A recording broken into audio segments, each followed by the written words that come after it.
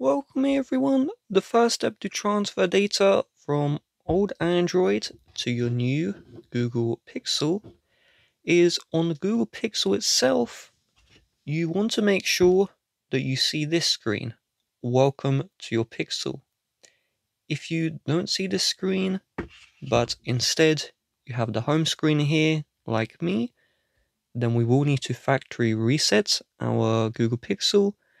And to factory reset, the first step is I want you to open up the settings, and in the settings I want you to scroll all the way down until you see here system.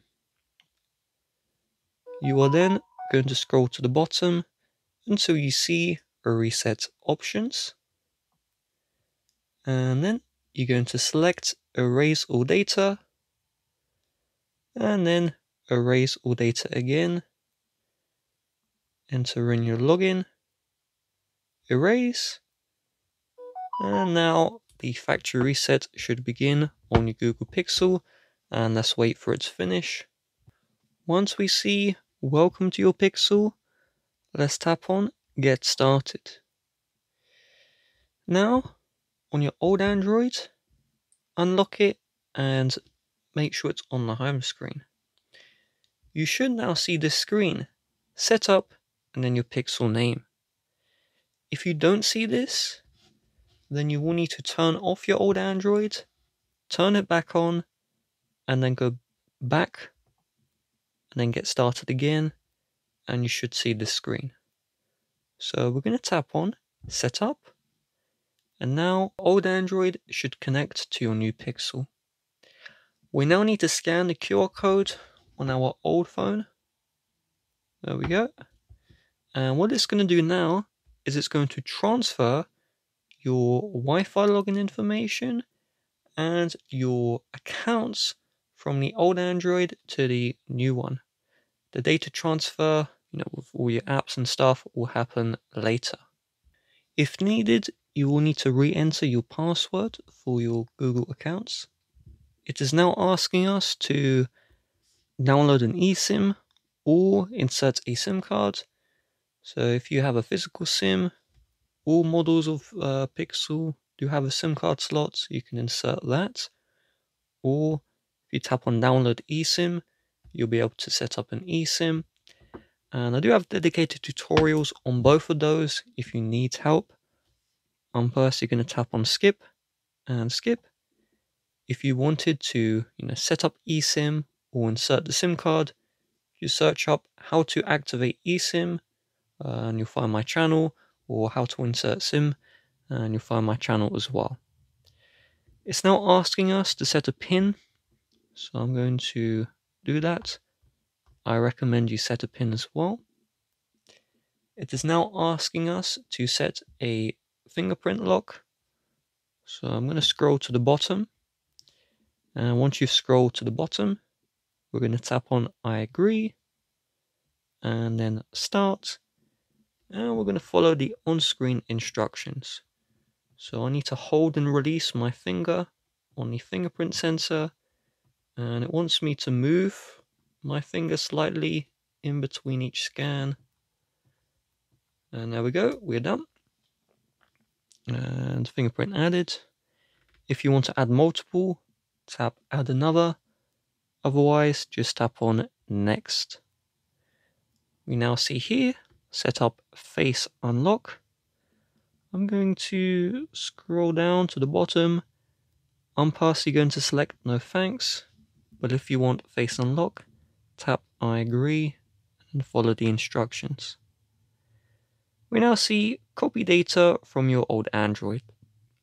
Let's tap on next, and then we need to patiently wait as the new Google Pixel checks what files can be transferred from your old Android.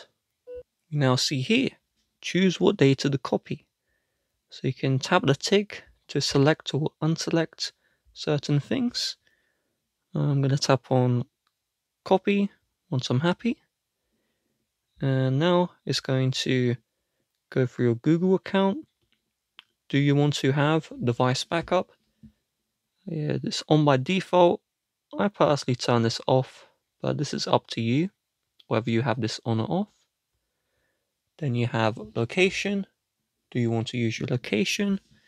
I'd recommend you have this on because the apps have to ask for the permission before they can use it.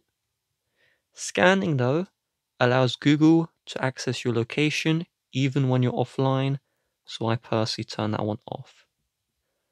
Usage and data, I'm going to turn that one off. That is just saying, do you want to send data to Google?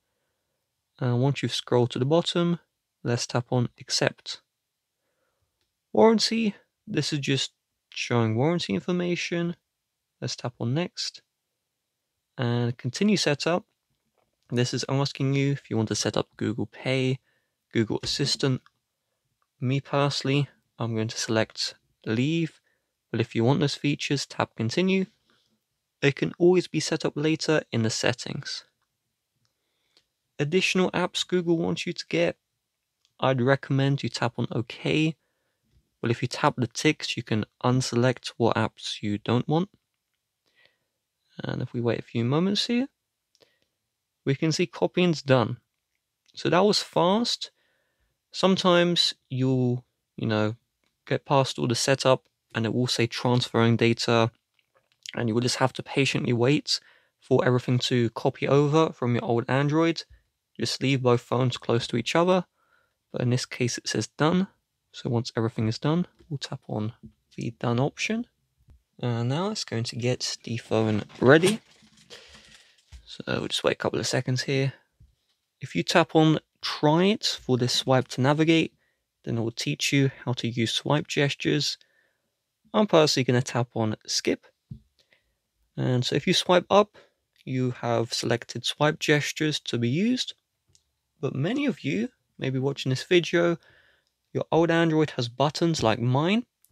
And so if you want the buttons on Google, we're going to tap on swipe navigation settings. And then we'll tap on free button navigation like this. If you go to the settings, then you can turn on or off, hold home for assistant. So let's go home, and now we are ready.